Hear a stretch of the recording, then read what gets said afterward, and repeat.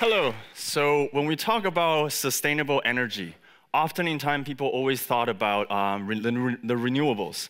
But do you know that in terms of achieving our 2030 carbon emission target, energy efficiency is actually responsible for 50% of that? And if you further drill down the numbers, we are not making progress in this front at all. Especially since 2015, we're actually making a regress in this front. And if you further to see where this energy goes to, it's actually going to the different types of equipment that give us cooling, give us heating, and keeps the world running. So all in all, across different categories of equipment, on average, you still can save about 13% more energy just by knowing how to operate these equipments effectively. We're not talking about new technology here. Just by knowing when to turn on which, just by knowing how to set the right parameters, you can achieve 13% reduction, right?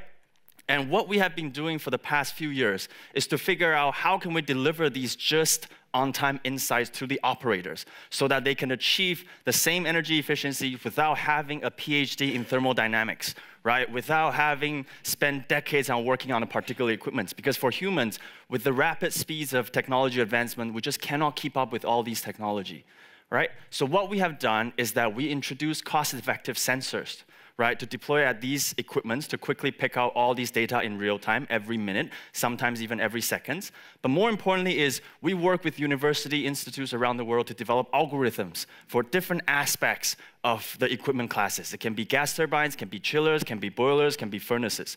So when you have real-time data fit into these algorithms, it will right away tell the operators what you should do in order to achieve the most energy efficient way. And these information can be delivered to you, to the operators through web, through mobile, or even through Slack in the form of chatbot, right? So all the engineers can work on this together.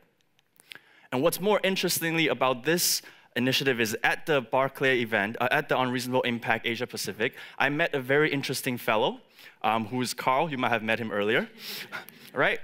It turns out that even before while I was still a baby, he's already been working on sustainability reporting for a lot of these large organizations that you heard about, right? He has developed models for these sustainability reporting for DHR and et cetera, but his model requires a survey and manual input on these data points, and it requires consultants to really drive in the large scale. So what we have decided to do after the event is that we decided to set up a JV, and we'll replace the survey part with real-time cost-effective sensors, and we'll use algorithms to be able to really generate these type of sustainability reporting on demand in a much more cost-effective manner. So it's not just these large organizations can afford to be more sustainable, you can also have the small SMEs and shop to be able to use them as well.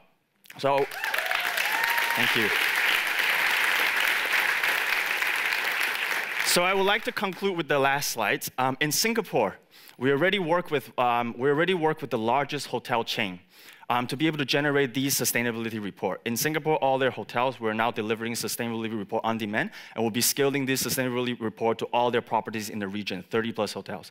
In Thailand, when you have much older buildings and much older factories where equipment is actually a biggest problem, we're generating sustainable reporting so that they can know what is the best equipment to buy in order to achieve the energy efficiency in the most cost-effective way. And in Taiwan, we're scaling out to industrial factories, right, to be able to be more aware of their sustainability, but also to improve their productivity at the end. So thank you.